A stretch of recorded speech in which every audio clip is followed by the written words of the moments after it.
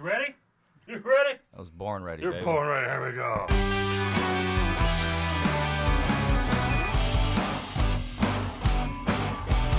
I get a haircut Thursday. This one right here. Check one. Check one.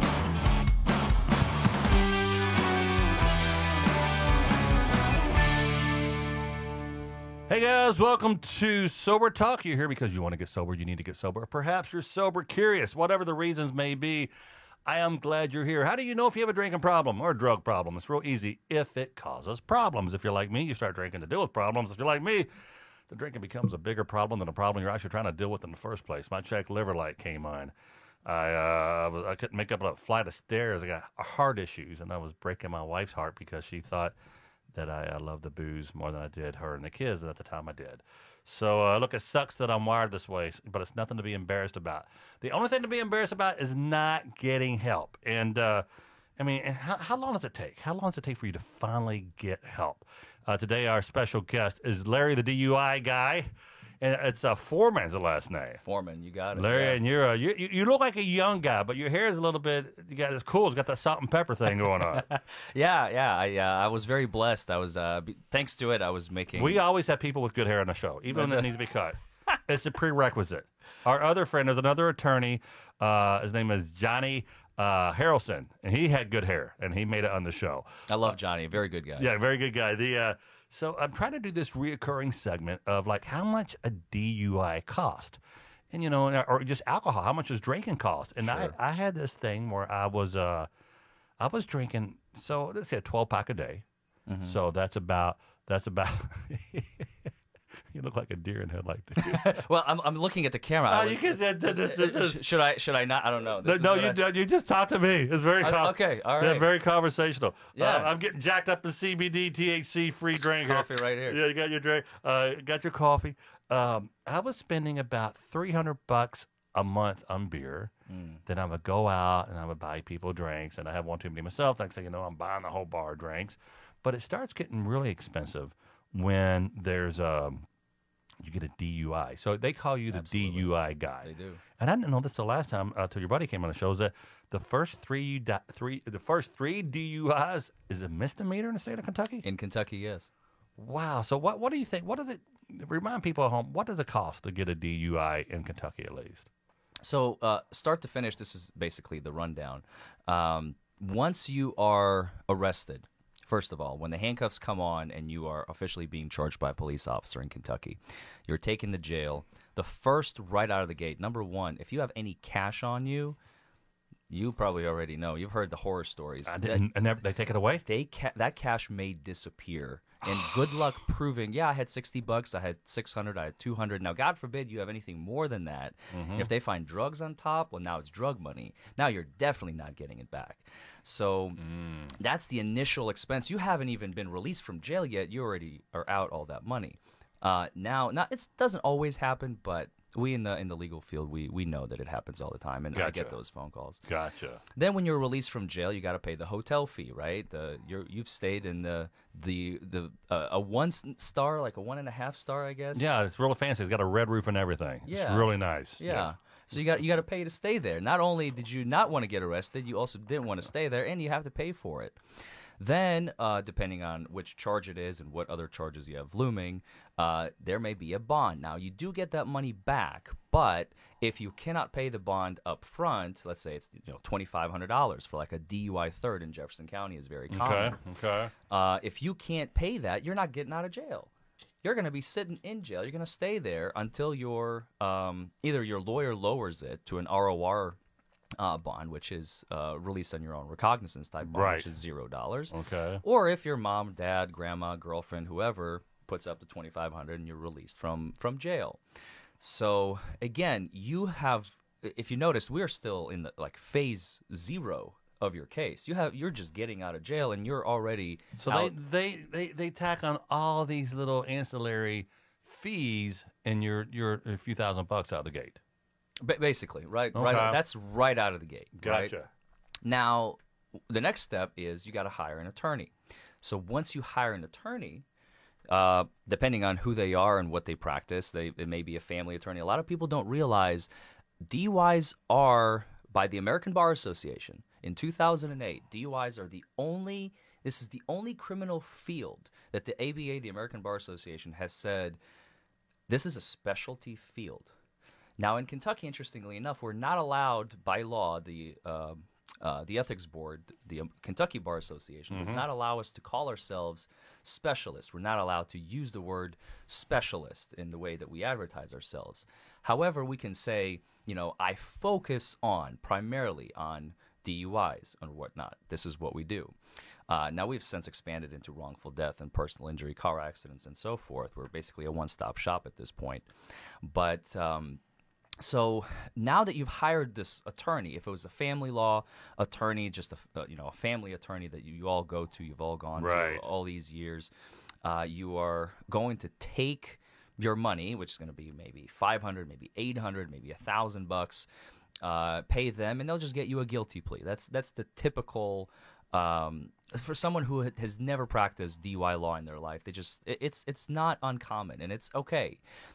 This is what happens when you hire someone who does not know how to deal with the DUI charge, because DUIs are very, very complicated. And we can get into that if you want me to, but I know you asked me to answer the question. I'm giving you the lawyer answer. No, that's fine. That's fine. So basically, so now you've hired. Let's say you hire a lawyer. You choose to hire a lawyer. So now you're also out somewhere probably between $500 and $5,000 in the Commonwealth of Kentucky. Now, if you go out to other states like California, I know a guy in Arkansas who charges $14,000 for a first offense DUI. Jeez. I know firms in Georgia that charge $65,000 for a first offense DUI. So hold on, back up. You said firms in Georgia that charge how much? $65,000. $65,000. And who hires these? This is the executives, the CEOs. I mean, and if you're dialing for dollars and that's the first person you call, what's that law firm in Kentucky? That's Stites Harbison. Remember that? Stites Harbison. Yeah, they were expensive. My shirt is, look at that. How cool is that? It's doing a little fancy spancy. I shouldn't have worn the shirt on the show. Does anyone really hire a $65,000 DUI? Or is that attorney? He's still in business. The thing is, a lot of these bigger firms, they do like a trickle-down type system. They have a tiered system where if you want to hire big guns upstairs, you pay the full $65. You want to hire their second best, you only pay like $40. It's a misdemeanor in the state of Kentucky. Why in the hell would anyone really hire that kind of law firm? Is it because of the CEO of Papa John's or what? I'm just curious. I mean, well, first off, I don't know anyone in Kentucky who charges those prices. Okay, but you're saying they can get high. Okay. They can, and eventually, as we continue to grow, I don't know what is going to be my final benchmark in a decade. What's the range you're seeing in Kentucky for DUI? Well, like I said, if you're just looking for a plea lawyer, just hold my hand as we walk down the plea guilty aisle. That's $500. I mean, you can do that yourself. I don't recommend it because prosecutors are not your friend. Right. They're not there to help you. Okay. They're just there to get you're a number. They're just there to get your money and get you out the door. Wow. So so $500. But if you hire a specialty firm like us, then you're looking upwards of $3,500 as a bare minimum for a first offense DUI with no trial, and then double whatever the original asking price was if we go to trial. So we all just think about, so you brought up the point, so you get a DUI, and all of a sudden you have cash in your pocket. That $100, that's gone. Then you find drugs and some cash. All of a sudden that's drug money, so that's another charge, right? Potentially, yeah. Not the money, but the drug part. You can be charged with trafficking depending on how much you had. That's right. If it's just a little bit of pot or something, if it's a bag of pot or whatever, I don't know. Although you'd be surprised. Cops love to overcharge. You know why? What is that? It gives them negotiation room for the prosecutor. Now they're like, oh, look, we amended the charge for you. You're welcome. Oh, how about that? It's so disgusting. So we get in. We rarely talk about this. We didn't talk about this with your buddy John, but I want to talk about it with you. Sure. What if you kill somebody because you're drunk? Is that a different attorney than you? No, not at all. It just means much, much higher fees. I mean, you're talking now, depending on how they charge you. If you remember, may she rest in peace, the police officer She got Officer Mangido. The construction guy for MSD truck hit it. He was watching porn apparently. Is that what it was? Yeah, and drinking and watching Pornhub. At the same time. At the same time, God bless. killed I did not know this that. police, and I think it was MSD, or Metro Sewer District. Something like that. Yeah, something like that, big company, and they had to pay her a gazillion dollars or something crazy. That was on the civil side, but then he was also prosecuted on the and they tried to prosecute him as a DUI. Now I haven't followed that case. Actually, now that you reminded me, I'm gonna leave. When I leave here, I'm gonna go look it up. But they charged him with, I believe, was it not murder? I think it was manslaughter and DUI, something like that. Oh, jeez, a double whammy. And the blood came back. I think it came back clean. It was just like prescription meds, and everybody was still saying, "Oh, he was high on those prescription meds." It was the thin blue line. You know, they had like an army of troopers and officers filling the pews. Like there was standing room only. It was all blue because during his arraignment, they all came in. Oh wow! It was completely uncalled Can you for. imagine being that guy? And I want to tell you right now, I've driven drunk. Everyone on the show, everyone's watching. If I had a DUI for every time I should have had a DUI, they would have thrown away the key. They or something. I mean, I don't know, if it's a misdemeanor for the first 3 times. It's actually a traffic offense. It's a glorified. We call it. It's a T. If you look up the court case, it is actually a traffic offense. Now it's a glorified traffic offense, but it's actually, you keep saying misdemeanor, and I just I just heard that. It's basically a misdemeanor. You're absolutely right. Right. So, but if you, my ADD kicked in. We're talking about money. Money. The cost. So I'm trying to just tell people. So you're an attorney for a DUI. Allegedly. Larry the DUI guy. I love that. Thanks, and back in the day, did you drink and drive? No, never. And you because you just know the pain in the ass it would be. Yes. And plus the reason I told you this before the show, I quit drinking. Because one of the things that I quit for 2 reasons. Number one, productivity, so that I can be a lot more efficient with my clients. Because even after 30, one drink would just, the next morning, I'm not 100%. Yeah, and I'm not 100% with that. I'm pushing a year and alcohol free, and my thing is trying to find things to do. Now you saw the comedy compound. I got everything to do, but therefore for like a year and a half, man, I didn't do anything. And I was just like, had beer in the fridge. It kind of does to you, yeah. Yeah, and I was just. But the second reason I quit is because I saw all the trauma that it causes my clients. Jeez. And it's just, it's bad. It's really, really bad. So the cost benefit, basically at some point in life, you kind of do a cost benefit analysis and you start to realize, what benefit am I gaining from this? Is the benefit, I think George Carlin put it really well, one of my favorite comedians. He said, when you start out with alcohol, there's lots, or he was talking about drugs, but we can talk about alcohol, it's the same thing. Yeah, sure. There's lots and lots of pleasure, very, very little pain. And then as you continue to use whatever it is that you're using, eventually that scale begins to tip. And as George puts it, he's like, the scale is completely the other way, and there's very, very little pleasure, and it's all pain. And at that point, hopefully, your brain kicks in and says, wait a minute, this doesn't work anymore. And I'm gonna die, Yes, and that's I would have been dead because I had I had the benefits of being an alcoholic. The health benefits were god awful, but money, everything was. I was going to lose.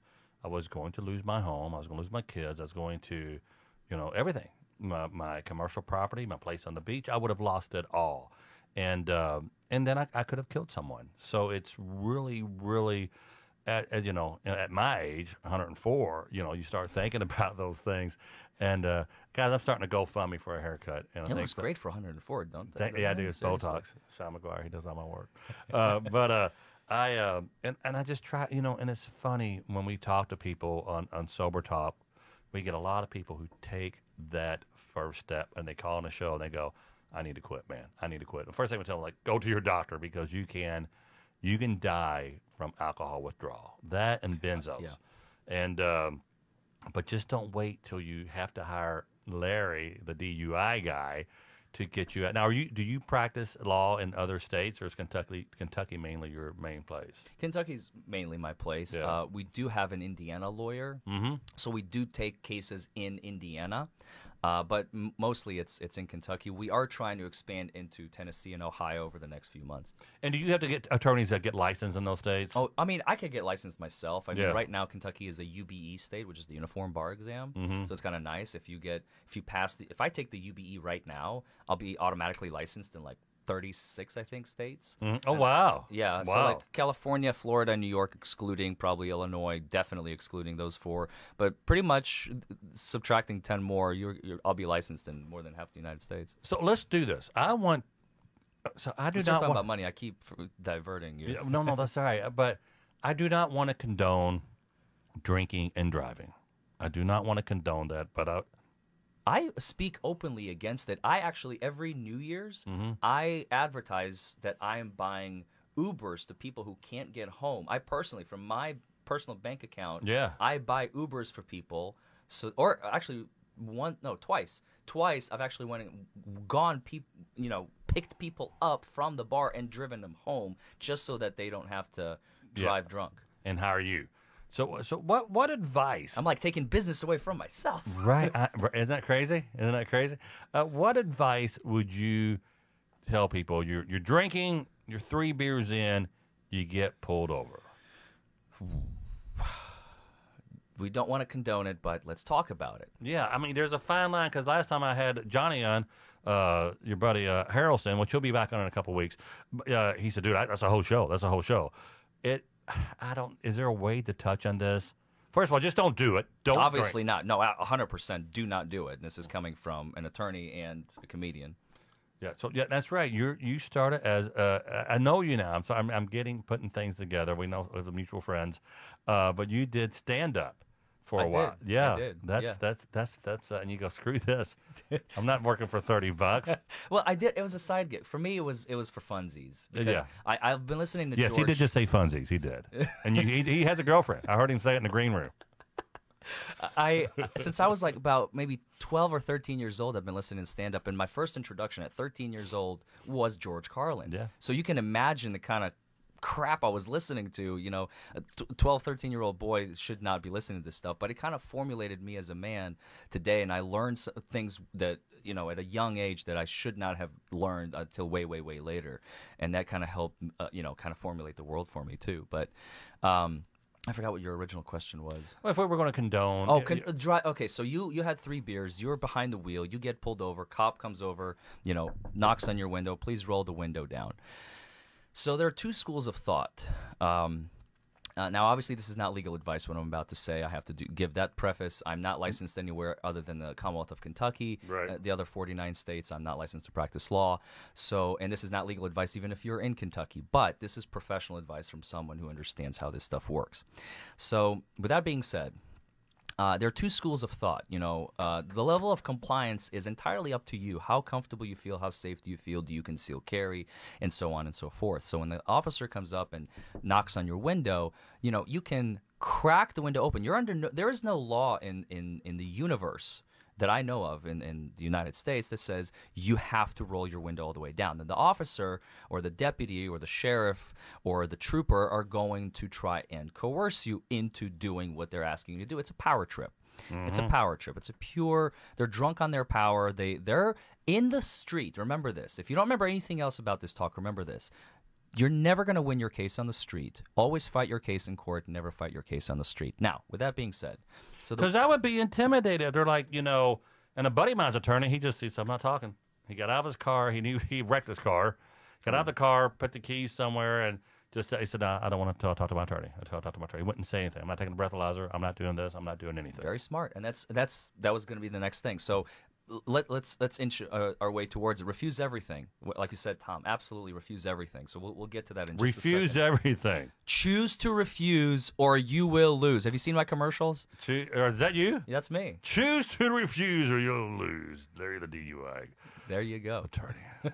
So when you crack that window open, if just enough for him to be, some people say, you don't even have to do that. You just have like a little piece of paper, if you have it, with your license, registration, proof of insurance, like already slapped on it, and just like kind of put that on the window, and let him deal with it, basically, you know. And if he continues to harp, I mean, you're going to lose eventually. That window is going to get broken, and that handle is going to turn. You will be ejected out of the vehicle. Now, hopefully, in living form. You know, that's the risk that you're running, especially if you're non-white. I mean, it's the truth. We've all seen it.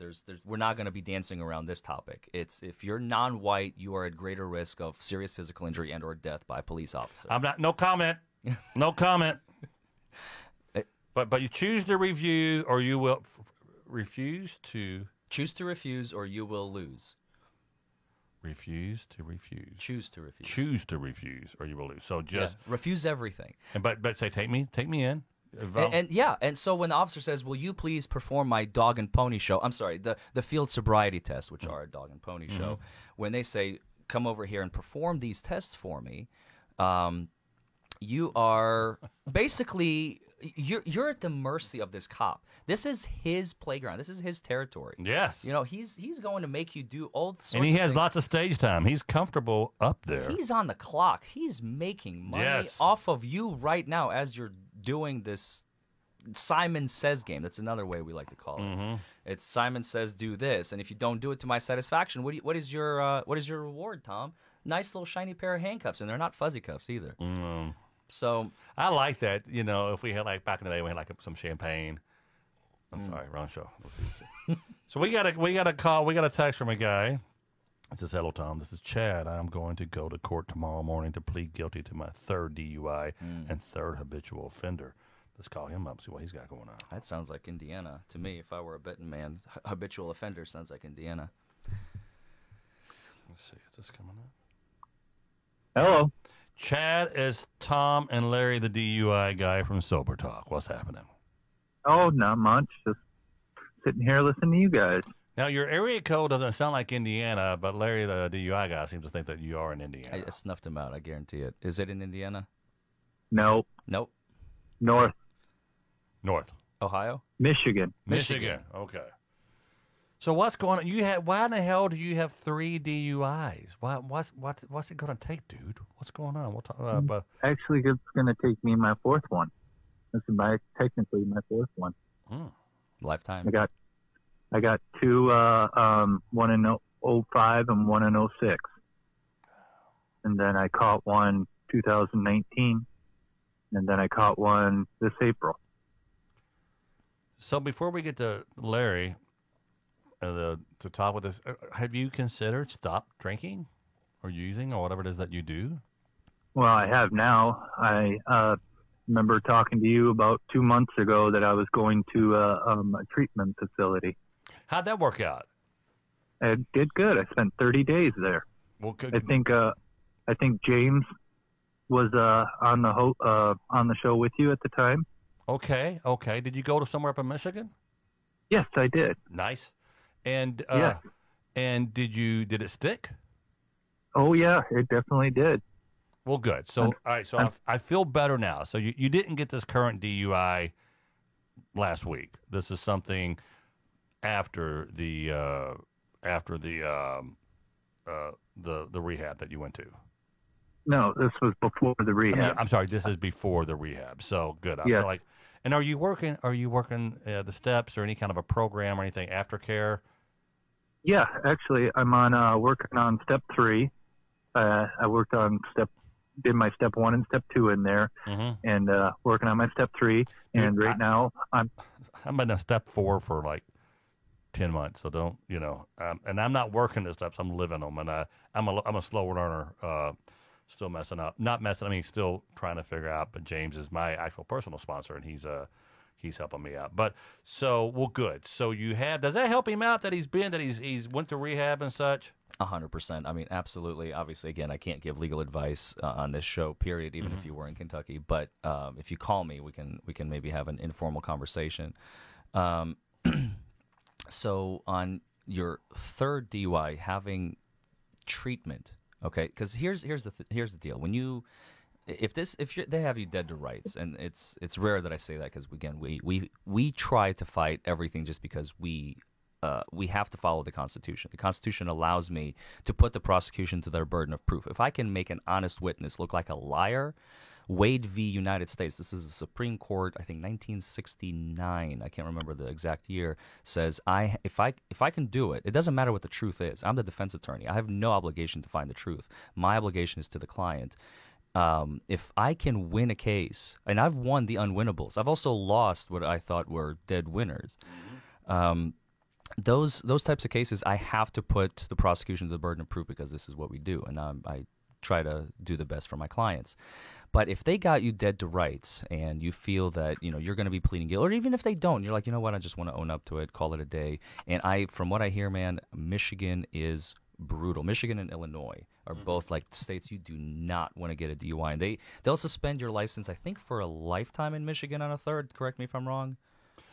Can I read a comment here? I'm sorry, Chad and Larry, I didn't mean to interrupt, but this guy Rick says, in my state, you can refuse to do the roadside field sobriety test, but if you refuse to give a breath sample, it's an automatic loss of license for at least 1 year. But can't you go down and get the blow and go? That's exactly right. That's what people don't realize. And, I don't want to advocate for drinking and driving again. We talk about this time and time again, but God forbid if you're ever in that spot. And sometimes you've only had one brewski and you are 100% good to drive. You will still get arrested by many a cop in the United States. And can you imagine thinking that I had one beer coming from Marty's house to my house? He lives in the neighborhood. And I said, no, I'm not taking a breathalyzer test. And then they said, oh, no driver's license for 1 year. And then you get the blow and go and you're driving day one. But a lot of people do the 1 year. They don't get the blow and go. They don't understand. Yeah. They need to talk to me. My shirt is like a Vegas shirt. Look at that. It's all flashy, my golf shirt. So, Chad, you go tomorrow for your next arraignment? Actually, I'm going to plead guilty.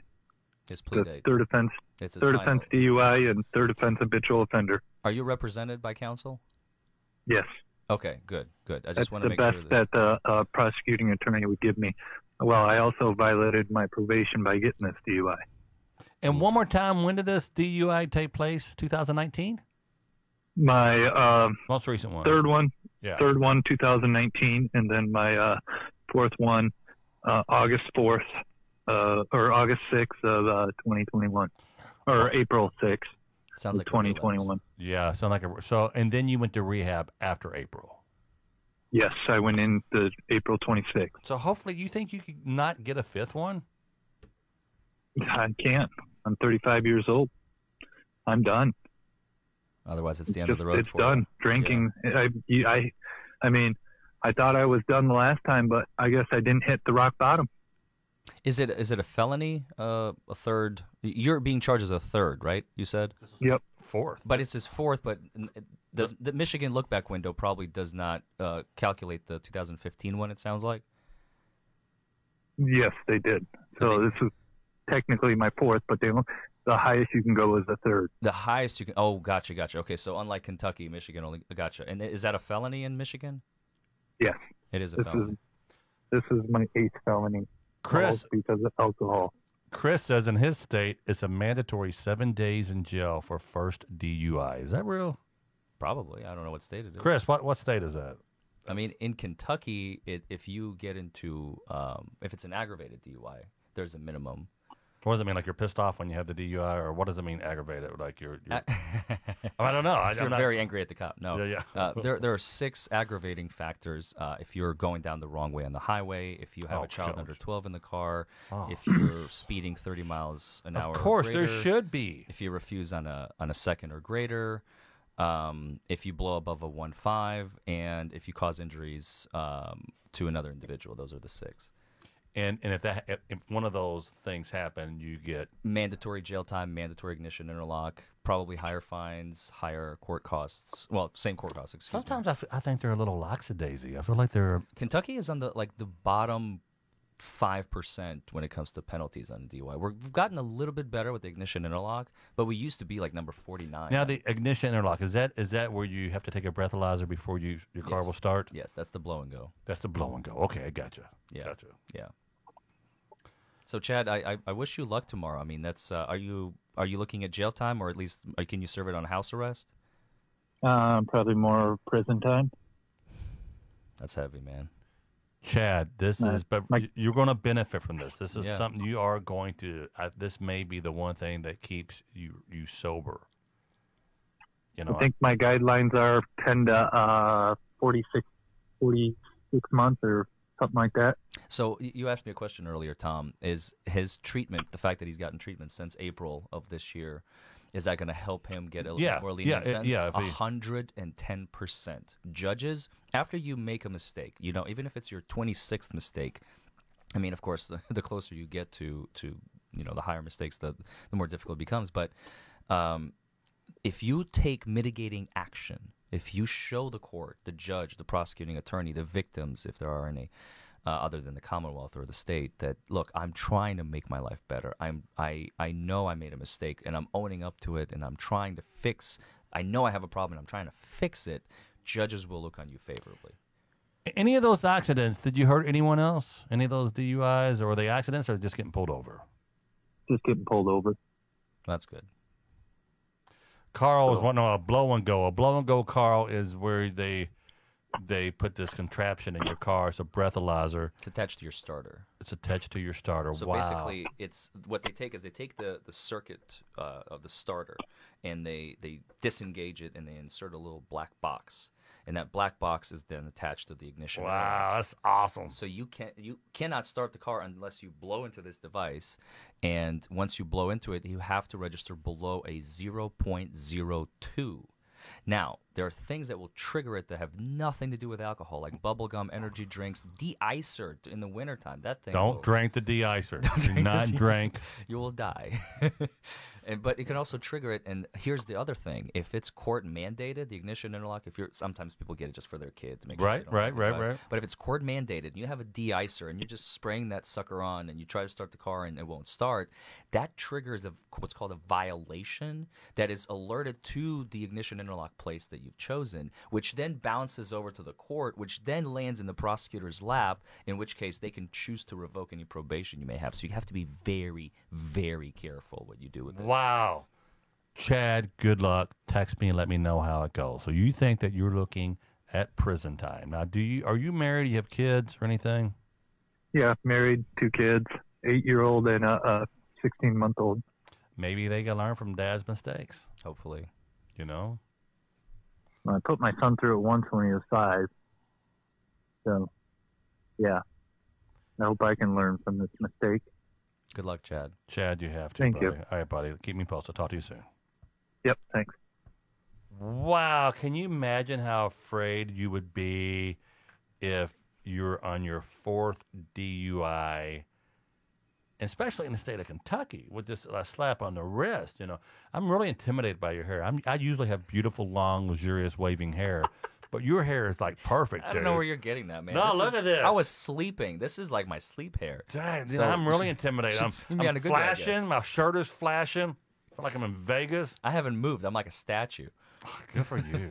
I don't know. Good for you. It's the Russian blood. So in wait, me. next We're by Friday, stoic. hey, Friday morning, I'm gonna have a spray tan and a new haircut. I'm gonna have the Republican number hair, Larry the DUI guy haircut there, number 5. I don't think you know what you're getting yourself into. I don't think you want it. Oh, jeez, I don't care. I'm so beat. I'm so tired. So let's see here. Let's see who else we have. Wanting to come on the sober cell and talk with us. What do I need to do? Let's see here. Want to go live tonight? And let's call this person. All right, we're calling this here. All right. I don't know what their issue is. It may have nothing to do with legal stuff. I guess we're about to find out, aren't we? Yeah. Sometimes they call, just tell me how funny I am, how great I am, Oh, that's how beautiful awesome. my hair is. Oh, really? I'm just kidding. Thanks for the show. I've been catching bits and pieces. I try to get my body and life back in order. Doug. Hey, Tom. Hey, Doug. How's it going, brother? Oh, it's going good, man. So can I read your text a little bit? I won't say your last name or nothing, but it says, Sure. It says, Tom, thanks for the show. You have beautiful hair. No, I'm teasing. I have been catching bits and pieces. I myself am trying to get my body and life back to the right path. So tell me, what are you struggling with? Is it booze? Is it drugs? What is it? Never drugs. It was always alcohol. How old of a guy are you? 58. Okay. So you're Larry's age, maybe a little younger. I'm teasing. About there. It's the hair. But the you're hair. 12, right? You're like old. It's like I'm fat and 9. skinny at the same time. You're like old and young at the same time. It's awesome. I act like a 9-year-old all the time. I think that's the only way to live life. And Doug are you in the Kentucky area? Yes, I Okay. am. Okay. Yeah. Gotcha. So if we have any legal questions, have you ever had a DUI or anything? Have you hit that kind of rock bottom? Yes, one time. How long It's ago? How been long ago? probably Yeah. 11 years ago. Okay. Okay. And so right now, how often are you drinking? Daily? All right. No, well, I was. As you said the other night, my check liver light Came on. on? Mm. Yeah. Mm-hmm. And every time, a couple of years ago, I had got diagnosed with cancer, I had prostate cancer, and I went through radiation, and that probably should have been a wake up that I'm not as young. Yeah, as I used to be. alcohol's big. I can call it so many different cancers call from alcohol. Yeah. So you're 58. You've had cancer. How often are you drinking now? And did you quit? Have you Well, quit completely or what? Yeah. What happened was when Good for you. I had the liver issue, like I was saying, my enzymes. Every time I went, my enzymes were spiking higher and higher and higher. They sent me to Is it the GI bilirubin? doctor, and what's that? Bilirubin? No. What enzymes is he talking about? Alcohol Well, enzymes for the liver cirrhosis or something? The For- liver? yeah, yeah, Oh, gotcha. yeah. So, And then the GI guy, what did he do? well, they did an ultrasound, Mm-hmm. and Was it a And boy then or a they- girl? I'm teasing, sir. I'm trying to make you feel better. This is not a meeting. actually, This is it was kind of a hot chick, but Mm. but when that came back, they just said I had a fatty liver, and then talking to them, they said the alcohol, of course, aggravates it and makes it worse, but I wasn't to the point of cirrhosis yet. But Good. That's if really I kept doing what I was doing, which I was drinking a 12-pack a night myself, so, and that was every night for years. And when's the last time you had? When's your last drink? We're not judging. We're not judging, Not dude. at all. Yeah. No, I took a different path. My dad did the same thing. My mom and dad were both alcoholics. I grew Okay. up with. Mm. And what was even weird about it was my mom was a psychiatric nurse, so I think she used it to medicate. And Self-medication. Dad at one point, yeah, I mean he was a vodka drinker. My mom was a bourbon drinker, and they just went cold turkey. And when were my you dad- able? So when's the last time you had a drink? How long has it been? Okay. Well, what I do is I was going from 12 a night, and I told myself that I would do 1 beer a night. And nights I don't drink anything, but if I do have one, I do have one about every 2 or 3 days, and that's about it. So that keeps it, because like if you go and you can die from withdrawal. So I tell everybody, do not try to quit cold turkey or white knuckle this on your own. But I can see the science behind, It's like cigarettes. You start cutting you're down. cutting back. I've heard cases where people gone to the Baptist hospital and they bring the person a Bud Light because they're withdrawing. Damn. People, there was a story where a lady handcuffed the husband to the bathroom near the bed where he could sleep in a recliner and such. Not for him, he's not going to drink. And he died. Oh, no. He died from withdrawals. You can die from alcohol withdrawals. So Oh, my God. I kind of like your Now, Doug. I'm I not like- saying cutting that back. this is. I'm not saying that this is for everyone. no, it's You know, not. I'm Sure, just. yeah. I'm just saying. I'm just saying It worked for you. what I've been able to do. It's been 2 months now. With 2 So- months with like 1 or 2 or 2 months of nothing. Well, no, I'll go 4 or 5 days without anything, and I might go a couple nights in a row. I'll have one. And are you lying? Are you exaggerating? Like, because No, okay. no, No, I would. No, I no, would. no. Yeah, sure. I mean, when I was a drug. Respect, yeah. Yeah. no. All right, Doug, I'm good. But here's what I got to tell you. We're gonna kind of get away from the legal aspect for a second. But you know, By all means. you, I'm just a the person. drinking. You think the drinking is you're self medicating, and then Right. and you think it's a cure for, you think it's a solution. for but it's but you got to find a solution to why you want to drink. Did your mom forget to put jelly on your peanut butter sandwich when you were a kid or something?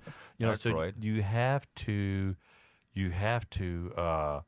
figure out what make you. The drinking's not the problem. The drinking is just the symptom of what's going on here. It's called restless, irritable discontent. So you have to figure out what's making you. Because if you don't drink, you're going to find marijuana. You're going to find something else to that will give those maybe even food. Can you like substitute that and just start? No. I have people who get it could be gambling. Gambling. It could be buying pocket knives. You have to figure out substitute it for something. else. And it just drinking happens to be the one go to that everyone does. Start your own business. You will have zero time left on your plate. I promise you. Well, actually, are you doing any kind of thing? Are you doing any kind of irrational recovery, some kind of church celebrate recovery?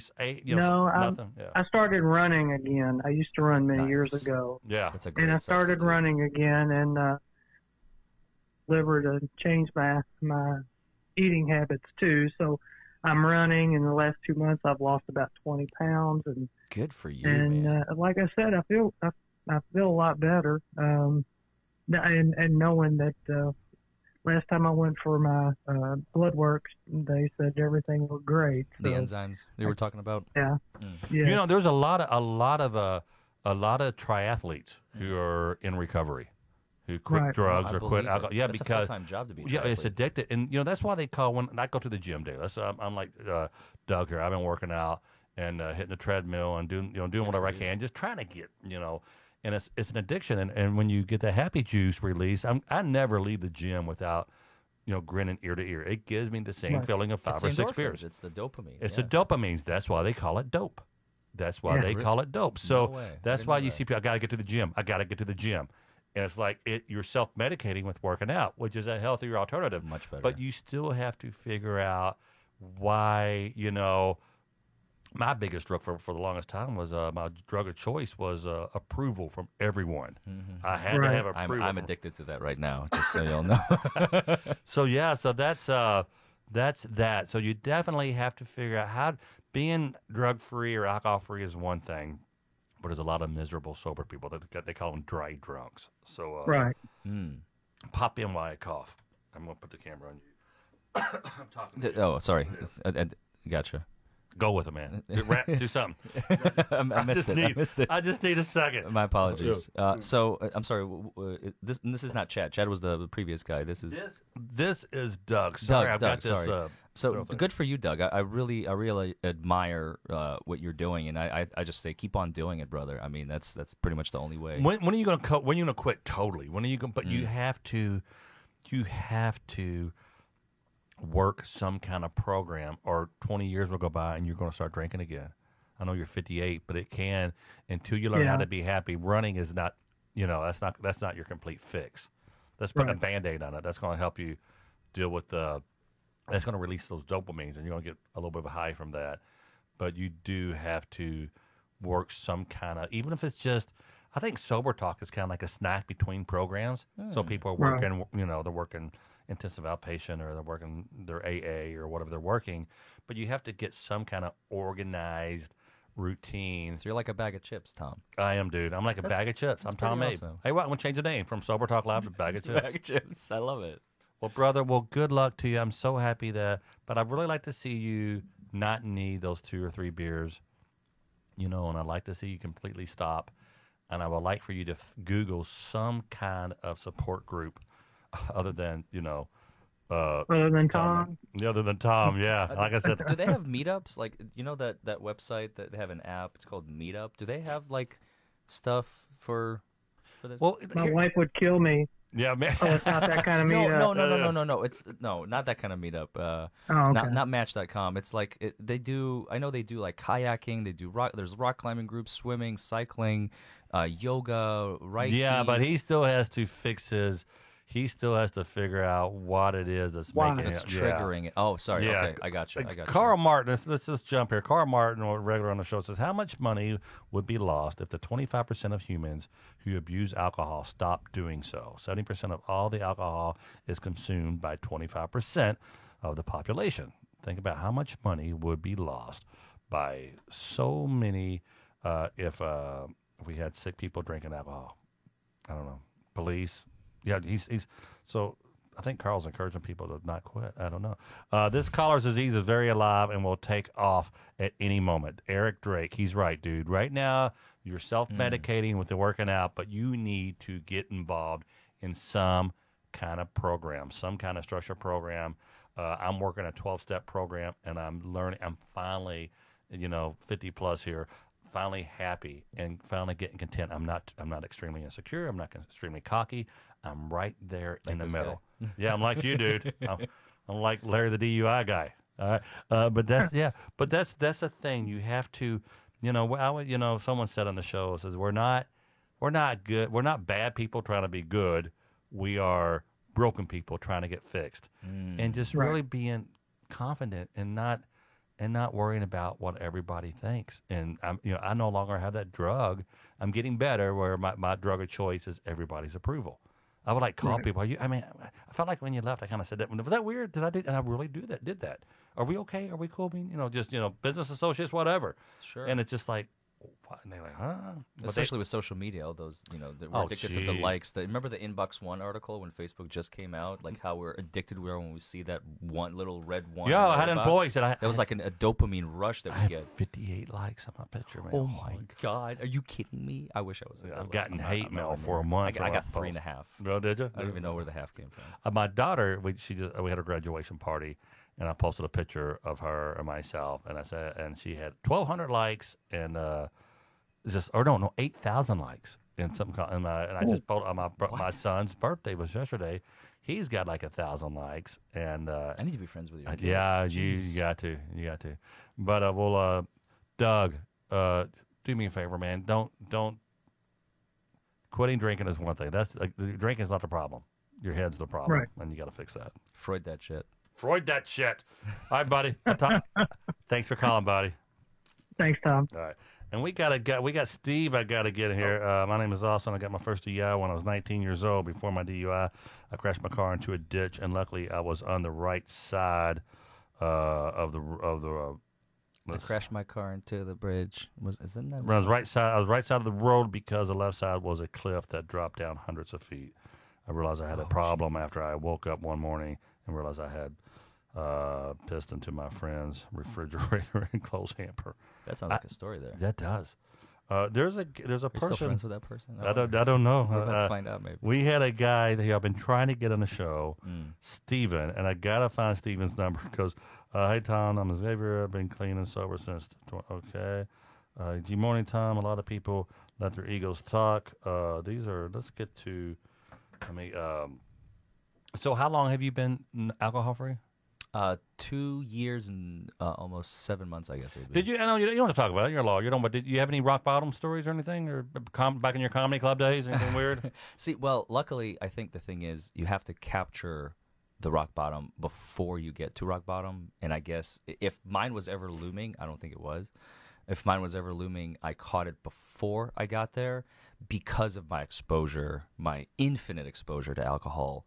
Due to me being a DUI lawyer and having all these clients that are represented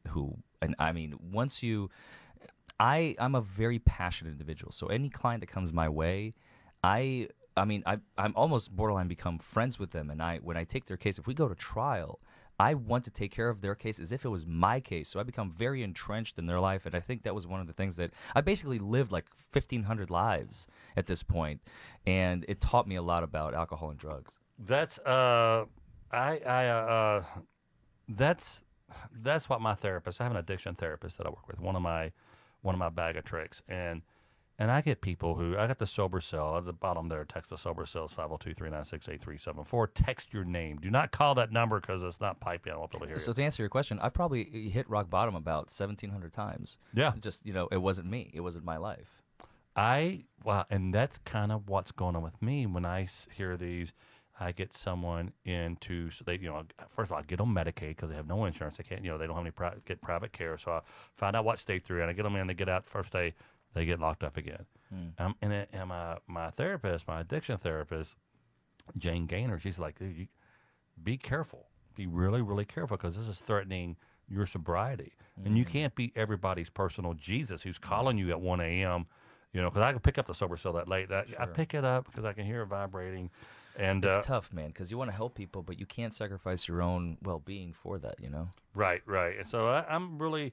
So while you're doing that, let me Sure. go ahead and launch back into the whole fee thing that we started on. So once you hire your attorney, you hire your lawyer, hopefully, the lawyer will take care of your case. And if you're pleading guilty, here's the thing. So in Kentucky, the DUI will be on your record for a decade, 10 years from the date of the plea, not from the date of the charge, from the date of the plea. So if you plead today, even though the charge was 2 years ago, the clock starts today. So now, for 5 years, your insurance goes up. You have to pay fines and court costs. You have to get an ignition interlock if you want to drive. You've already paid your lawyer. You're going to be paying higher insurance premiums. We are not an SR22 state, but if you are in an SR22 state, you're also... SR22 state. What is SS20? What is it? SR? I have no clue. It's like a special insurance for like all those people who like have a DUI and stuff. Gotcha. Habitual offenders especially. But even on a first offense. So now, basically, you're paying all these fines, court costs. You have to get your license reinstated. You know, in Kentucky, it's $40. In California, it's $500 or like $300 or whatever it is. Right, okay. So depending on which jurisdiction you're in. When all is said and done, after you have paid everything on your first offense DUI, you can easily rack up $15,000, $20,000, $30,000, $40,000, $50,000, depending on which jurisdiction you're in. So they say a DUI costs $10,000. That's in a cheap state. Very cheap state like Kentucky, maybe Alabama, Mississippi. You know, Georgia is probably closer to like 20,000. Same with Ohio, Indiana, Michigan could be closer to 25. Do you hear that, Carl Martin? California could be closer to 30,000 for a good DUI attorney. It's just Florida can be also 25 or 30 easily. When all is said and done, I'm talking, spread out over the next 5-10 years. Mm-hmm. You're paying in premiums. You're paying for the ignition interlock. You may be having to pay for Ubers while you can drive. If you don't have an ignition interlock, it's very easy. It's get very, very, very expensive. Sure. Real quick, if you see at the bottom of the screen, our sponsor is KYSBestHemp.com. That's Kentucky's Best Hemp. They do have THC-free oil, CBD oil, and creams and things of that nature. And if you use the promo code TOM30 upon checking out, you will save 30% on your purchase. That's nice. KYSBestHemp.com. I wrote a jingle. Check it out. KYSBestHemp.com. KYSBestHemp.com. I dig it. I love that it. was, I did. That was a little retro sound. I was listening to HAS radio and I heard, call the plumber whose name is his number. I wrote that. And Cunningham, overhead door. Like 9 jingles back to back. That's my world. I was going to be a singer-songwriter, jingle writer. One of those. So, yeah, you know what? I'm your guy. Yeah, that's we'll do some trade. I'll say, hey, man, this is a voucher for... I'm down. What's up, Tom? Is this Steven? Who am I talking to? This is Steven. You are talking to Tom. Did you get the guy? Is this the guy you want to talk to? Well, yeah, Steve and we've been texting for like a month and a half now. And I've been now. Anyway, I had a brain fart. Nice. So tell me your story, Stephen. What's happening? Not a whole lot. Just Thanks for coming on. Yeah, thanks for having me. Continuing to work my 12-step program. Nice. Daily. I texted you earlier. I was still at a men's meeting, and I go to meetings every day. I have been very fortunate to never been in trouble and never had to use Larry. Never had to use Larry. However, never had to use Larry. However, I know that the road that I was headed down, I would eventually need a Larry. They talk about the yet. I hadn't been in jail yet. I hadn't been arrested. Remember yet. the rock bottom we were talking about? That sounds like that's what he's... Yeah. Exactly. But you say you haven't had a DUI, you haven't had you've been arrested and all that good stuff. Did it ever affect your family? Every day. Every day. It affected my family every day. I've ruined relationships. I've ruined everything in my life for almost 10 years. And what's a crazy story is, when I was, I was a heavy drug user, and I got pulled over one day. I had a bunch of cocaine, a bunch of Xanax, and I am just out of my mind. I don't know what's going on. You got pulled over by a cop with all this stuff in your vehicle? Or in your system? Yep, and no, in my system and in my vehicle. Dude. I live in North Carolina. Well, I live in North Carolina, so I'm we can have an open carry pistol. So I get pulled over. I put my gun up on the dash and I say, hey, I just want you to know my gun's up there. And he goes, thanks. So smart. Is it? That's exactly what you're supposed to do. Listen, because they know. Once they look you up, if you have a concealed carry, they know.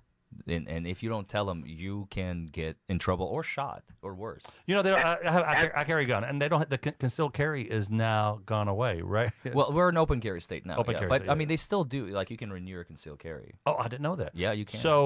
So Stephen, you put the gun on the dash. Tell me the cop was so impressed of your honesty that he didn't look for the coke and the drugs and I everything. think it's about to happen, Tom. Well, he knew I was messed up, right? So he pulls me out the car, and by this time, four police were on hand. They're giving me the whole field sobriety test. And I fail every field sobriety test. Walking the line, standing on one foot. I fail every sobriety test, right? And I told the guy, hey, I haven't used anything, this and that. And thankfully, Nice. thankfully, I'm a type 1 diabetic, right? So I looked down at my insulin pump and I said, hey, my blood sugar's low. And he goes, well, how low is it? And I said, hey, I made up a number. It's 42, which is low. Yeah. So they were like, all right, well, let's get the paramedics out here. So the paramedics come and they check my blood sugar. All the police are in the ambulance. They check my blood sugar, and it's up to 80 now. And I don't know, by the grace of God or, higher power, I don't know how it happened. But did you take like a sugar pill or like pretend to take a sugar pill? So that's why it's higher now. It was 40, now it's 80. Exactly. And the police looked at the paramedics and said, hey, if his blood sugar is low, will that cause him to drive erratically? And she looked at him and said, yes, absolutely. So he said, all right, you're free to go, but I'm not going to let you drive your car. And I got out of that situation just like many others. I don't know how, but you I'm have very a guardian thankful angel. You just thank your gods, man. Yeah, Larry said you have a guardian angels. That's it's definitely a higher power for sure. Somebody's looking out for me. Well, here's the good news. So I'm kind of I'm not going to. I don't love your story. I think it's kind of fascinating.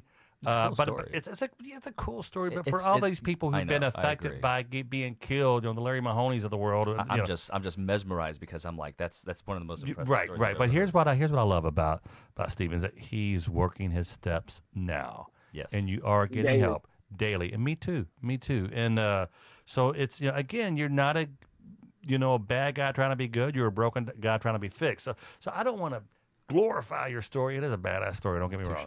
But I do. Absolutely. It is. We have to catch. And how long have you been sober? April 3rd, 2020 was my sober date. So you're over a year now. Over a year. Yeah. Well, congrats. Yep. Congrats, man. And what state are you in again? North Carolina. North Carolina. Wow. Okay. We got a lot of people from North Carolina come on the show. So interesting. We got a lot of people from Kentucky texting too. So, Stephen, I got one more caller who is wanting to talk to our guest. Absolutely. And congrats to you. I'm very happy that you're working the steps. Now you work them daily, and have you fallen off the wagon at all? Not yet, by the grace of God. Nice. Knock on wood. Yeah, exactly. I have a sponsor. I help people out, daily. Like I told you earlier, I was in a meeting. I go to meetings every day. Do you sponsor anyone yourself? So when I went to you don't have any sponsees, do you? Are you there yet? I don't think you're. So I did have about 6 or 7 sponsees when I went to treatment and lived in Charleston for a year. Yeah. However, when I moved back, my sponsor told me he does not want me sponsoring anybody for 6 months to a year. Which I follow his directions because we all know when I run my life, I run it into the ground. Sure. So I follow his directions and I still help people out, but I don't sponsor anybody. Yeah, I'm not armed. People ask me all the time to be their sponsor, but dude, I'm not armed with the facts about the steps. I'm still fascinated by, a lot of people they'll skip step 4 and 5. And they'll because they'll be sober for 30 years and go out because they did not work those resentments. Well, see, since I'm sorry to interrupt, but I'm not entirely familiar with the 12 steps. I mean, I've read them on paper, like at one point, but they don't make sense until you have someone explain them to you. Right, and well, that's probably it. Yeah. And to me, I've always been taught, like, once you know, to learn a subject, you know, first you hear about it, then you read about it, then you learn it, and then when you can teach it to someone else, that's when you know that you know. That's why I asked him, do you sponsor anyone? That's the only reason I asked that question. It's my lack of familiarity with the subject. I've gotten so lucky. My sponsor owns treatment facilities. He lived in a homeless shelter, a rehab shelter for 1 year, and he is a machine when it comes. He's kind of like a drill sergeant, and we live in the same town, so we work out together and stuff. And he's like, here's what you see what you're doing. You're living these steps now. I'm like, because I'm such an idiot. I can't, being dyslexic. You can't see outside yourself. Yeah. You got to get out of your head. Yeah. So exactly. Well, dude, that is so great. I'm so happy for you. Someone from 317 is trying to call the sober cell. We cannot pick up the sober cell. We can only, if you want to text it and let us call you, we can. Again, our guest is, if you're in the state of Kentucky, our guest is Larry, the DUI guy Forman. And Larry, we'll put his name and number on the thing if you're looking for. Carl Martin says that he'll pay all your fees to become an attorney, a licensed attorney in the state of Georgia. Oh wow! So yeah, I mean he's just Carl's good now, but there was a time where he just felt beat up. Carl, you are awesome, bro. Yeah, mad respect. That's right. So, well, dude, I will talk with you down the road, Steve, and I'd love to have you back on. Absolutely, I appreciate you having me, and good luck. And for anybody listening that's new, what do you have to lose? Try it out and see what happens. 100%. Let me just tell this person that I can. Recent calls. All right, buddy. I'll talk to you in a little bit. All right, Tom. See you, bud. I'm just gonna text this person. Yeah, no, go for it. Sometimes they're really, really. This is Mike. I have to call from another line. Is she? I have to call from another line. Text me what's going on. Can you not receive text on the calling line, or do you not? I get text, but if they call me, it doesn't go through the mixing board. No, gotcha. So I'm going to pick up, and I'm just going to be it's going to be dead air. But I'm saying, like, on the other phone, you can't do both calls and text, or I'm trying to protect this is my this. first time on this show. No, you're right. I don't. That would be doing it right, and I don't like doing things right, Larry.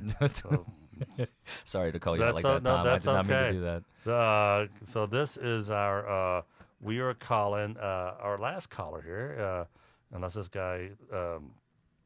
Let's see. My name is Austin. I got my first DUI. Let's see. Calling you from 502. I really. So how long have you lived in Louisville? This is what we call saving. Since 2015, but I lived in Kentucky since 2005. Yeah, okay. I lived in Breckenridge County. If you guys know where. How far is that from Louisville, Breckenridge County? 67.5 miles exactly to get to the University of Louisville because I commuted for a decade. Wow, that was a pain in the ass. I bet it was. Oh my god, man! I collectively racked up like 250,000 miles on 3 cars. It was bad, but hey, it was worth it. What kind of car did you drive to get there? We're calling this guy now. So I had a 2001 Chevy Malibu. Then made it that many miles? Well, it died at about 120, I believe. Okay. Then my mom had a Honda Accord. And they last longer than you want to last. We still have the Honda. The Honda's still around. Wow. And then I got a Mercedes. That was my first car in 2014. Mm-hmm. I think is when I bought it, 2014 or 15.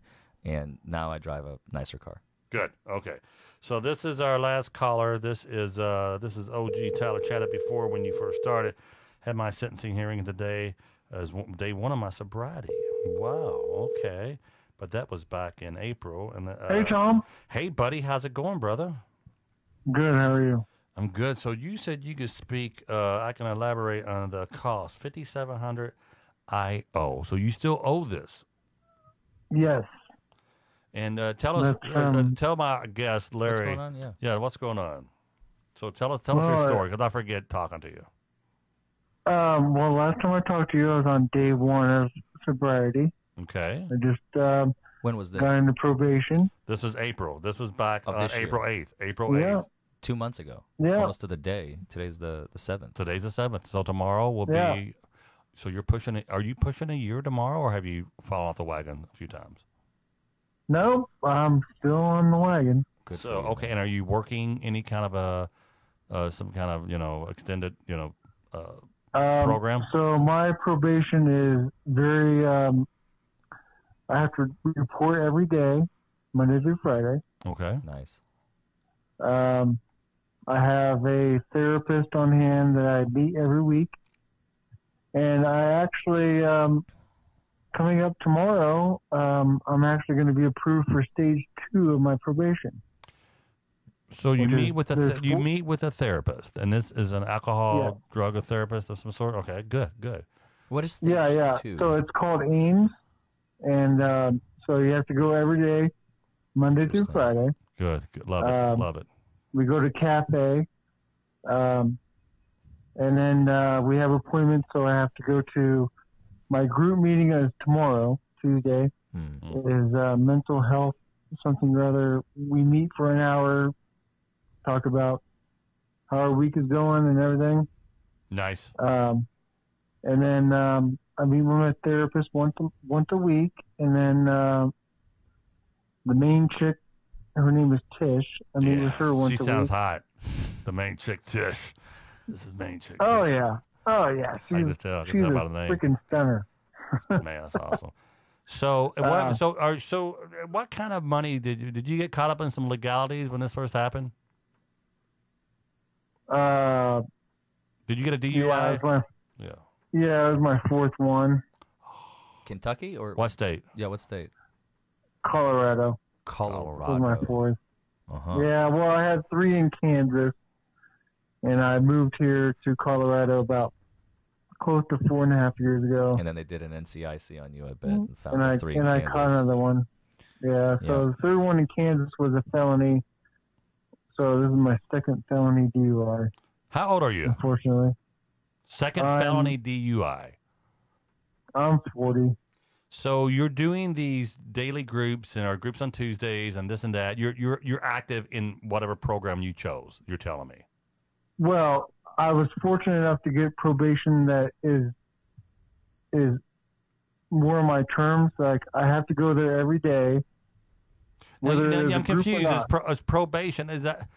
I mean, is this once all your This is legal? probably supervised probation. Like he has to report to a But PO are you work- with Every day, Monday through Yeah. Friday. Yep. Okay, I help have me. to be there for I 30 don't. minutes. I don't understand though. Is this just to check in on you and take your blood pressure, or is this for you to help your brain and keep you and trying to figure out? No, it's nothing. Just to make sure you're not screwing up what the judge told you to do. No, well, that's not fixing your brain No, though. no, that's not that's not what fixing they're your head. about. So my question is, screw the probe. That's going to go away. That time's going to cure that. 5 years from now, It's are a you very good program. okay? Help me understand because you're AIMS is called is This might for be different. alternative to incarcerations for something with mental illness or something like that. So It's called do AIMS. do you guys talk about addiction and talking about resentments in your brain and talking about Yes. cravings and things No, like I that? take it back. That's Okay, that's that's way what- better than anything We I've do ever that heard. every Colorado. Tuesday. We have an hour meeting. That's like drug court type of probation that we have. We do have that in Kentucky. Yeah, it's Okay. very close. Very Okay. close. Okay, Yeah. okay, Gotcha. okay. That's different. That's okay. different. Yeah, very close to drug court. I've been through drug court. It's very close, but it's more intense. So I just have right now I'm just in one group of mental health, something or other I do on Tuesdays for an hour. We get together, we talk about the week, and then we talk about a topic. And then I meet with my therapist. There's a therapist on duty 5 days a week, and I meet with her once a week. But coming after this week, I will be going to every other week because I'm going to phase 2. There's 4 phases. This is a 1-year program. I get so I get it. So you're working it. You're in a good place now. I'm doing it flawlessly. I'm Nice. actually kind of proud of myself. No, Dude, dude, I'm proud good of you. for It's you. freaking awesome. That It's is freaking awesome. amazing. There's one guy struggling here. So you and I are going to wrap up in about 45 seconds. So you spent how much money did you spend on legal fees, or you owe now? Well, so I had to was part of the probation. I had to set up a payment plan, $50 a month towards my $5,700 in fees that I have for this DUI. Well, So how much did you pay off? I mean, of that you have to pay something. You know, it's COVID season still, kind of. So and you still owe the full amount we're all broke. to your lawyer? Yeah. So you owe the full amount to your lawyer? Well, I had a public pretender. Wait, Public pretender. Wait, hold on. So if you had the public defender, they call them public pretenders because they feel like they don't do any work. I strongly Actually, she was freaking bone to the wall, freaking badass. She sounds Oh, so. nice. Okay, good. So she wasn't a public pretender. She was an actual public badass defender. Yeah. Okay, just making Actually, sure. yes, Good. you're correct. Okay. And you don't. Yes, sir. You were paying $5,700 to the system, not to her, right? Yeah, there was no fees because Who pays her? The government. Oh, all right. Yeah, public defenders are government agents. Believe it or not. Well, I qualified because during COVID season, you know, I was laid off and I'm just on unemployment right now. But okay. But I God have a bless job them. coming up, and we'll see how that works. And what was your first name again? O.G. Tyler? OG Tyler. O.G. Tyler. I recognize this Original. Yeah, I was one of the first callers on your show. guy. I remember this. I think Carl was our Yeah. first. Yeah, that's awesome. Buddy. Well, can- one of the first ones. Yeah, well, yeah. I remember the first time I did it. Jesus, it's wearing on me. It's really wearing on me. I'll mute you for a second, Larry. So I got to call this guy. He's going to quit cold turkey this Wednesday. So I said you were my last caller. I lied. I'm going to call one more guy, and I will talk with you soon. All right, thanks, Tom. Thanks, bud. Good talking to you.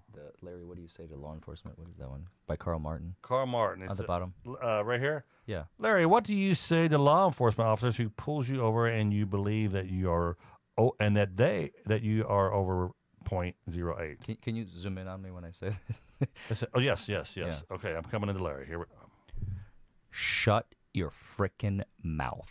Do not speak, do not talk, do not answer any questions. The less you say, the better off you're going to be. Do not do any tests, go to jail, do not pass go, do not collect $200, sit in that cell, get released the next day. So you're saying maybe don't talk too much when they pull you over. So now this is let's. No. When Carl's question was, Larry, what do you say to a law enforcement officer who pulls you over and you believe that you are over .08, and you're saying, Shut your frickin' mouth. okay. All right, I'm gonna call this guy. Well, we got a guy in the, I think he's Indianapolis area, or he's a. Oh, geez, come on now. Well, we could go on. Are you roasting? You got a full suit on. I turned the air off so I wouldn't come through the mics. Are you roasting right now? No, I generate my own heat, and I have a cooling system. I have an air duct system in the Dude, back. that rocks. I want to get one. Yeah, it's like my kidneys are self-regulating. That's awesome, Larry. DUI guy. Larry, the DUI attorney. You got Dude, it. you got to come back on. Oh, absolutely. I love this. This man. is fun. awesome. This is fun.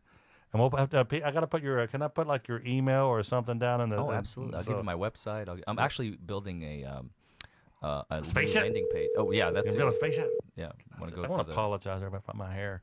You just look so good over there. I'm like, God, looks like I'm having a bad day. Hey, it's Tom. Can you turn your computer down? You look so good over there. I'm like, I'm having a bad day. There, turn your computer down and we can talk. Boy, you said I'm quitting this Wednesday. Drink every day. Quitting cold turkey. Yeah. All right, so you got your computer down. So I'm not. See, there's a delay. So I'm hearing me like 10 seconds behind you. So how much do you drink? Usually about a case a day. All right, you know how Larry just says, "Shut your freaking mouth." I want to say, "Go to your freaking doctor." I love that. Yeah, do not try to quit cold turkey when you're drinking a case of beer a day. Mm-hmm. And that's Why not? because you can die from the withdrawals. People die all the time. More people die from withdrawals, alcohol, than they do other drugs. Your body gets used to it, right? Like Yeah, it's like a You have more alcoholic cells than you do non-alcoholic cells. And there's been cases in the emergency room, they'll give a person a beer. People die all the time when they try to cold turkey and white knuckle it. I'm not saying don't quit. I'm just saying go to your, if you're drinking how old of a guy are you, brother? And what's your first name, if you don't mind me asking? Michael. Michael, you live up in Indiana somewhere? Yeah, Avon, Indiana. Avon, Indiana. I used to live right south of Mary Kay there in Mary Kay, Indiana. That's a bad joke. So Michael is drinking. Guys, listen, we got Michael from Indiana drinking a case of beer. He says this Wednesday he's quitting cold turkey. So you said you quit several months at this time, just fell off the wagon and can't even remember where I parked it. Okay, so I get it. I get it. So it sounds like you've been successful with quitting cold turkey in the past.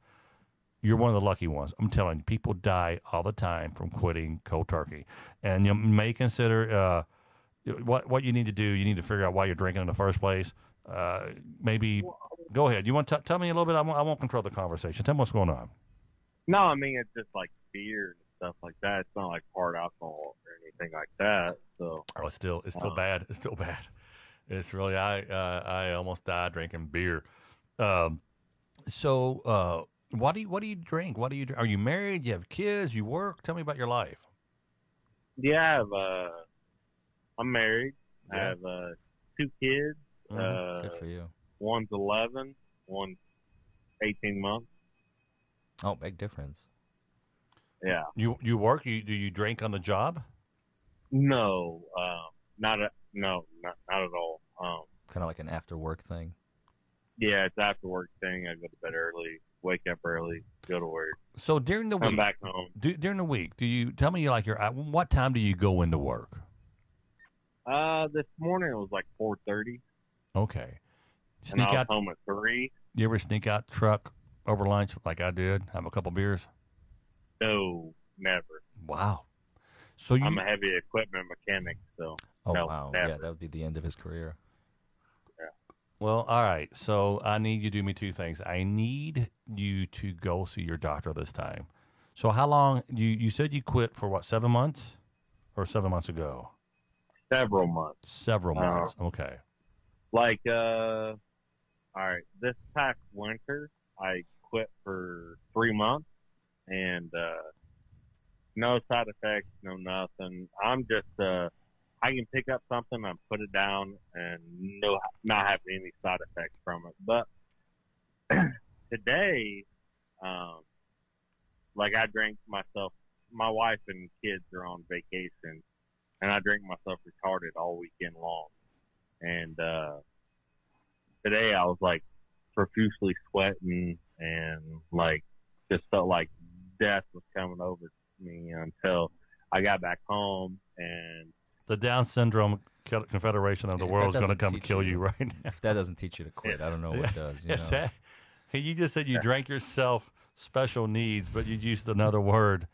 Oh, jeez. This comes from a father who has a special needs. All right. So anyway, why do you think you started drinking back? Were you not helping your brain? Drinking again, you're self-medicating with the booze. You just feel like you have to drink to be, it goes back to some kind of trauma or abandonment as a child. Your dad beat you? Anything weird like that? I was taken away from my parents whenever I was 10 years old. Well, that's abandonment. Wow. Yeah. That's trauma. Not like 95% of the time, it always goes back to. And I was I mean, Freud. Literally, I know I made that joke earlier, but dead serious. I mean, Freud talked about that. Like, you look at, because he his whole thing about was it not psychotherapy? It's psychoanalysis, and he basically said, Who's this said this? Sigmund Freud. Sigmund Freud. Okay. Yeah, he was analyzing people by the hundreds, probably by the thousands, and one conclusion he came to, and this is what he wrote in his book. He said, it all goes back to childhood. Basically, every single individual who had like some serious trauma that they were dealing with, why they couldn't move forward in life, comes back to an early age when they were a kid. And when you're able to finally let go of this stuff, man, and what was your first name again? Indiana, what was it? Michael. Michael. Okay, thank you. Michael, this is going to be a vicious cycle. How old of a guy are you? You're not 40. That was the last caller. How old are you? I'm 35. You're 35. This is well, I'm 34. I'll be 35 in July. He's about my age. I'm 30. I just turned 33. Wow. So is my minivan. Wow, you guys suck. So is none of the vehicles. I lied. I'm 55. Yeah. So this is going to be a vicious cycle. It happened. I did it for years. I did it for 25 years, where I would drink until something bad happened. And I go, okay, I'm good. And 6 months go by, a year would go by.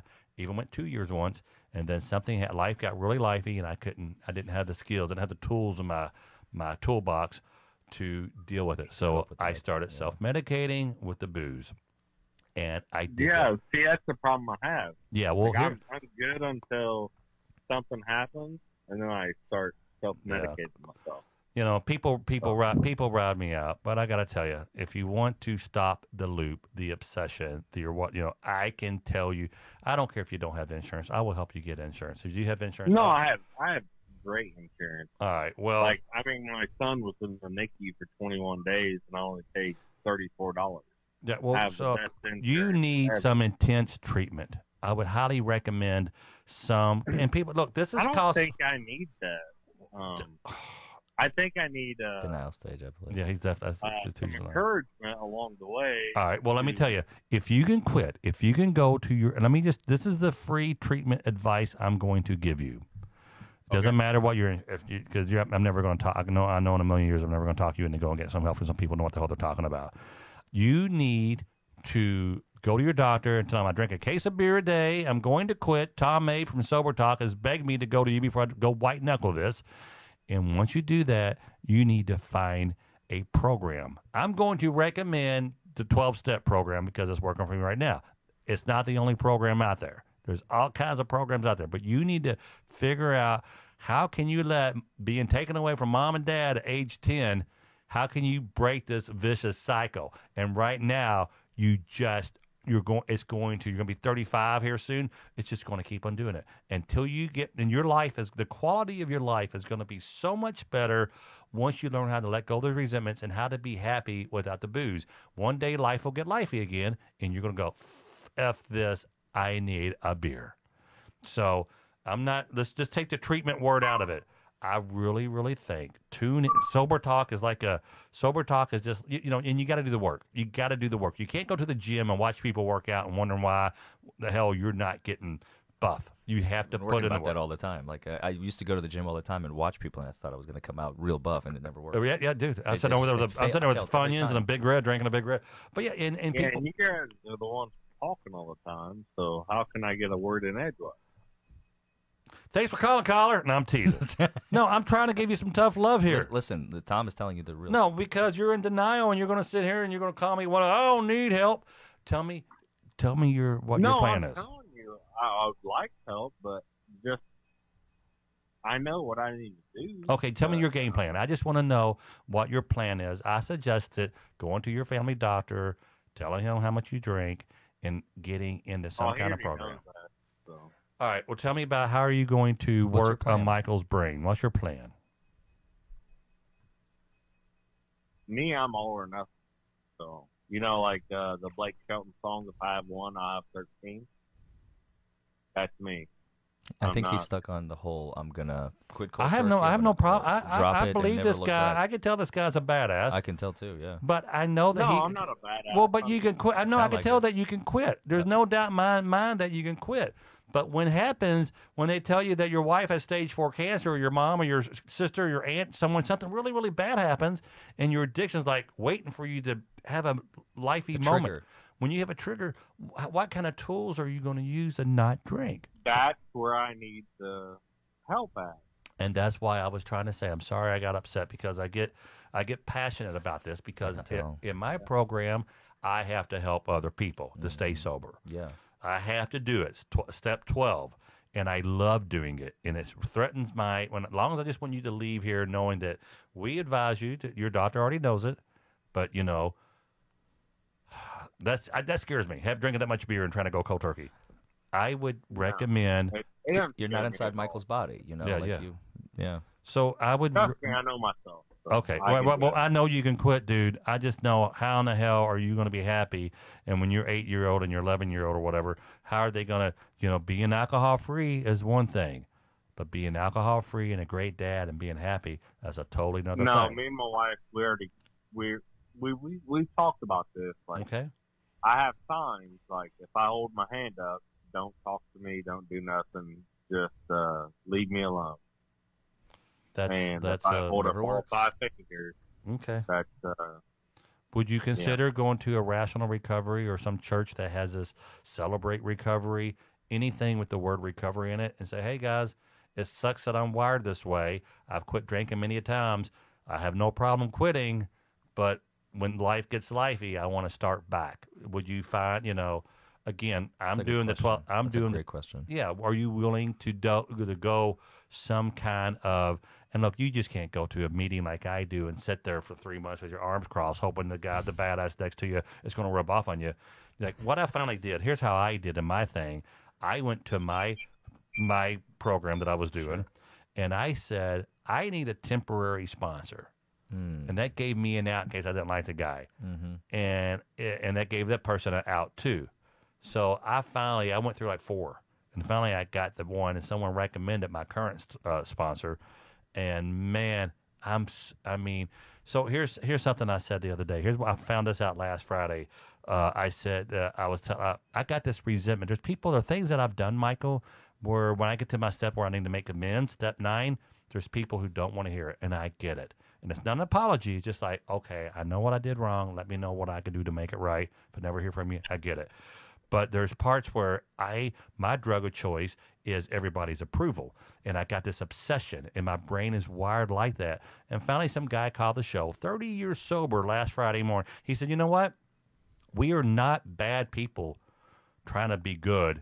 We are broken people trying to get fixed. And that hit me. I'm not a bad guy. I've got this disease. I was freaking taken away from my mom and dad at age 10. Jeez. That's what kind of abandonment Michael has. Oh, God. So until he gets down, no doubt that you can, but holding your hand up is not the answer. You need to be happy. See, you guys keep cutting me off, but my aunt and my mom died of alcoholism at 60, both of them. All right. Well, buddy, So I'm trying to, and heart disease, and I have heart disease. I take 6 pills a day for it. So, I'm trying was that cause the alcohol-induced cardiomyopathy? Is that, and dude, don't just say, Tom, shut your mouth. I want to talk. I want to hear what you had to say. But when we rebutted, you said you want to know what to do. And I asked you, are you willing to go to Rational Recovery, Celebrate Recovery, AA? Is there any program that you would consider going to? No, I think I want to do it on my own. Okay. Well, dude, good. Well, that again, if you can figure out your brain and that's what we call a dry drunk. But I love you. I want you to, again, I'm not, how can you do it on your own and learn how to be happy?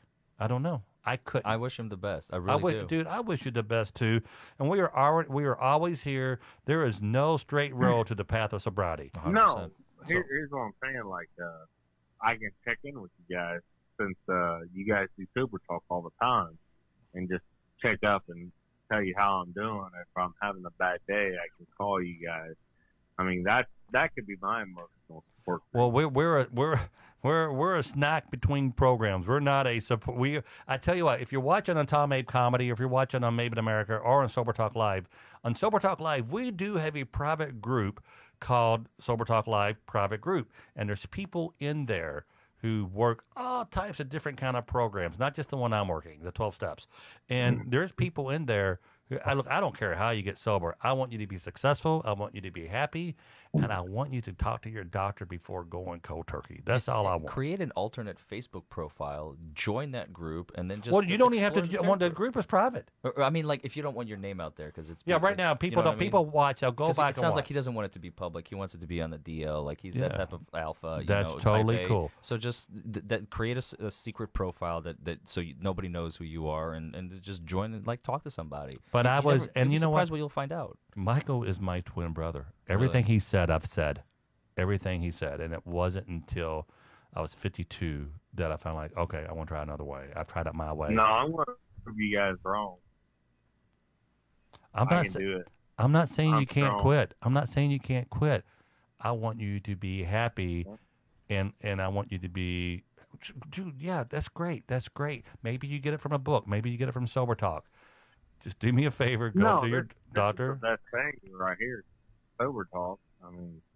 Well, never ever. I'm not trying to come on here and be a badass. Godspeed to you, sir. I'm not. I'm not. I'm just saying. I No, get it. I- I get it, dude. don't I have get to. passionate about this. Don't let me be an ass to you. I'm just when it comes No. to kids and it comes to a case of beer a day, and it's come to deep seated emotional turmoil that you don't even realize you have that could come out. You know, I just want you to be happy. You're a very young guy, and I want you to be. I want you to be healthy and happy, guys. That was Michael from Avon, Indiana. Brother, I Hey, love you. Call me if you need me. Do what now? All right, so that is we have gone way over time here. Dude, you were great. Hey, You were great. What's your great, you, man. I do really you have a appreciate you do you having me. have a website now, or what is Yeah, where yeah. do people find you? At www.larry Larry Forman FORMAN LAW.com.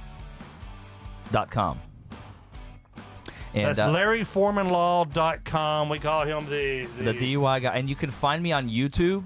I have a YouTube channel, 68,000 subscribers, 22 million views. Wow, get up, man. Yeah. Get up, Larry. Yeah, it's my place where I showcase all my work. You can see courtroom videos of me actually trying real cases, real clients, real judges, real prosecutors, real consequences, not guilty verdicts. Wow, that is so freaking awesome, man. And then I go live like every day. Will you come back and join us again? Maybe. I don't know if you're nice enough. Just kidding. Of course I will. You know me. KYSBestTemp.com. Use promo code TOM30 upon checkout for 30% off. Love you guys. Thanks for joining us. Thank you, guys. Thanks for having me, Tom. Yeah. Oh, shoot. I don't think I... Dave Bloomer says great show. Oh, that was fun. That mic is still hot on the camera, so we'll save any talk. I just want to watch what I do here. It's still hot on the camera, meaning it's still recording? Yeah, so, still recording, but I want to go.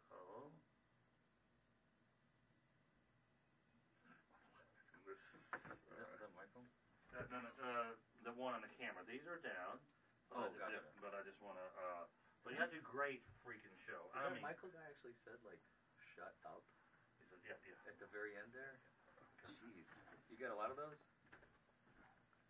Hold on. Oh, you got it.